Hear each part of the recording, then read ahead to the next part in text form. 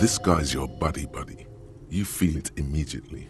You belong to an organization, a fraternity of drunks. Idiot doom spiral, huh? This is bound to be a good, high-concept conversation. At last. We are saving the world. Please! Please don't go! Don't go! Okay, we're drinking. We're drinking alcohol. That's what we're doing. I tried to save the world once, a long time ago, with enterprise, creativity, and willpower. But that didn't work out. So now, it's a pirate's life for me.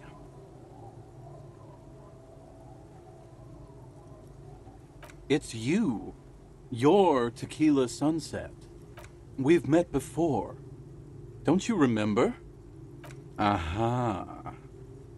Do you want to know how Tequila Sunset came to be? Tequila Sunset. Something ominous there.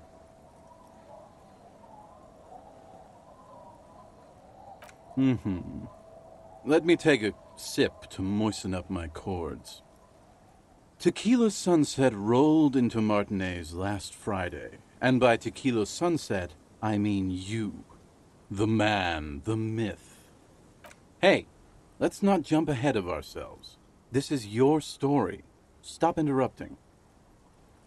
You got here on Friday to solve a case, hoping to be the early bird who gets the worm. And by the worm, I mean the buzz. Because as far as I know, all you did was get piss drunk.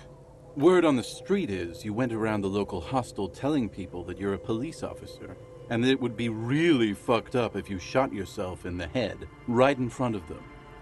That's pretty high concept, if you ask me. It is. The lieutenant's brow is furrowed. He's listening as casually as he can. It was a late Saturday night when we, the Union of Moribund Alcoholics, were getting our drink on. Nothing remarkable about this. We get our drink on 24/7. Makes everything warm and glowy. I trust you know the feeling. One moment we hear the sound of a motor carriage revving up somewhere on the plaza, followed by a series of dings and bangs. Do you remember the sound of wood cracking? The billboard? Naturally, loud noises pique the interest of anybody owning a pair of ears. That's just the reality we're in. Anyway, there was a brief silence. A gasp of silence, if you will. Followed by a real commotion. We heard the carriage careening towards the coast at top speed. Sounded like someone jumped the canal. We grabbed our brewskis and rushed to the jetty. Never underestimate the speed of an alcoholic. What we saw was a sight to behold. A beat-up police carriage containing you.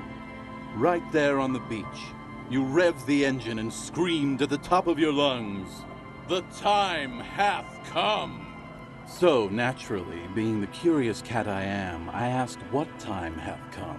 To which you replied, "The time hath come for Tequila Sunset, the end of all things."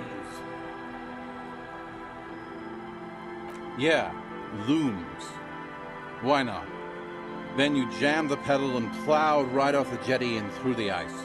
We ran towards the ice whilst you crawled your way out, miraculously unhurt, covered in seaweed and shit, like some kind of sea monster.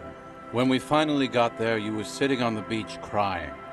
You said that your badge and uniform were in the car.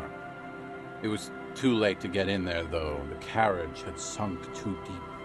Recognizing a brother in need, we offered our condolences and invited you to party with us, which you naturally agreed to. We asked about the whole Tequila Sunset thing, and you told us it was your name now and insisted that we all call you that from then on. No, that's just what your mother called you. Your real name is Tequila Sunset. Just embrace it, brother. Ours. It was an all-night drink-a-thon. Then, at some point, I think it was Sunday morning, you got belligerent and wanted to talk about Revacholian women. How they're beautiful and also whores and so on. How one of them fucked you real bad. After a short while, you crossed the event horizon, looked sullen, got up, and left without saying anything. Wow, that's quite a story. Yeah, I bet Tequila's a fucking legend around the precinct. You must be proud to work with him. If you only knew.